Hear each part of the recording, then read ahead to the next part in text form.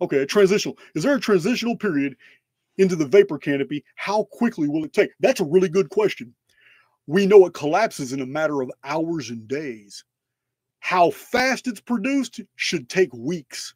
So I don't want to bore you guys that are already familiar with vapor canopy techniques, but we had a vapor canopy that was the pre-flood world for 1656 years. We had a return of the vapor canopy for about 22, 23, 24, 25 years. It's very well attested in the historical record in 1687 BC when all the civilizations collapsed at the same time. 1622 BC is when these civilizations began stirring again. And this is in the historical record. This is when the civilizations that you are familiar with through textbooks started. This is the Egypt you're familiar with. This is the Akkad, this is the Babylon you're familiar with. This is the Troy you're familiar with.